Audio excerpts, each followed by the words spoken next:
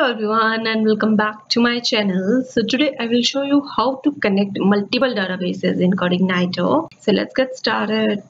So I'll be showing you two database connections. So first database connection is that how default database connection is made and how to fetch from it. Second is how to set new database connection configuration and connect to that database and then load or fetch data from second database. So let me show you database now.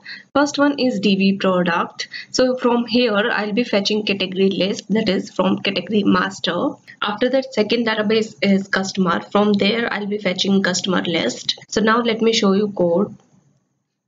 So in code I have created one home controller. In that I'll be fetching my list, and in model I'll be writing query for that. Now let me show you database.php file.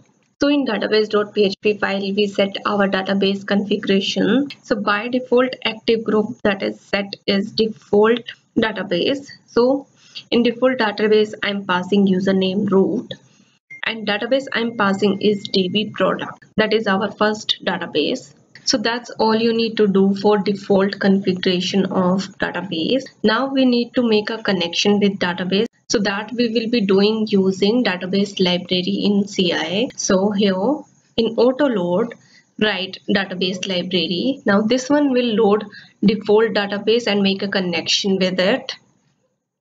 So now let's fetch the records from category table. So now let's go and write query in our model. So let's create a function, write public function fetch records. Inside that write first one I'm going to select star from the table. Then I'm going to fetch get the table name, that is category master. Now this get function will execute the query and hold the result in a variable, let's say query. Now get the result from query and then return this result. So now in our controller let's load our model, and in index function let's call the same function that we have written in our model. Write this home model and fetch records, hold that in a variable, let's say records. Now I'm going to print records. So now let's go and check in browser, refresh. Now you can see we are having 3 records, and if I'll go to my category master table, there you can see we have 3 records as well. So all the data is fetching. So now we will be moving to our second database, that is customer database. So firstly I'm going to show you how to configure your database.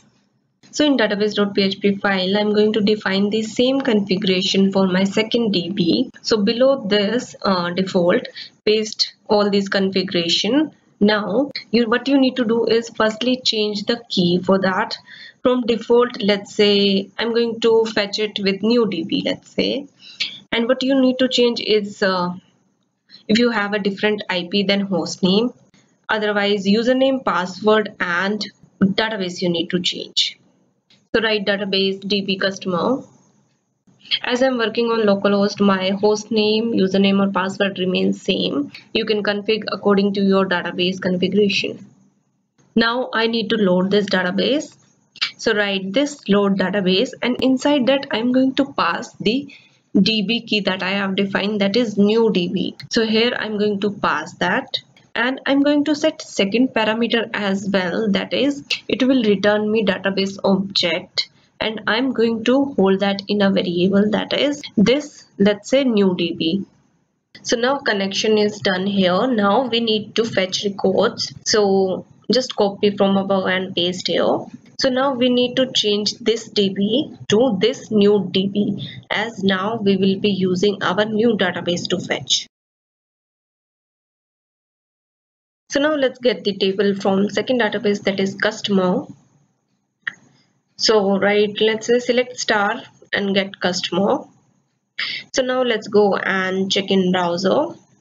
So now you can see all 4 entries are coming from table customer, and it is from second database now. So now let me change variable, let's say result2, and now let me show you result1 as well as result2. So create one final array, and inside that write result key and pass from default DB, that is result.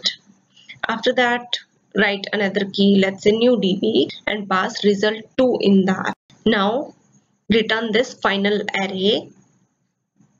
Now let's go and check in browser. So refresh now. Now you can see result and new DB. From both database data is coming. So at the same time, two database connection is happening. So you can define multiple database configuration in your database.php file, and then you can load your database wherever you want to use that database. So that's all in this video. In my next video, I'll be showing you how to dynamically load database. Let's say you are storing your database credentials or like database information into database, and then you are fetching it and then loading database configuration and then fetching the code. So I'll be showing you this in my next video. So if you have any doubt related to this topic, then comment down below. Please like, share and subscribe to my channel. Thank you so much for watching.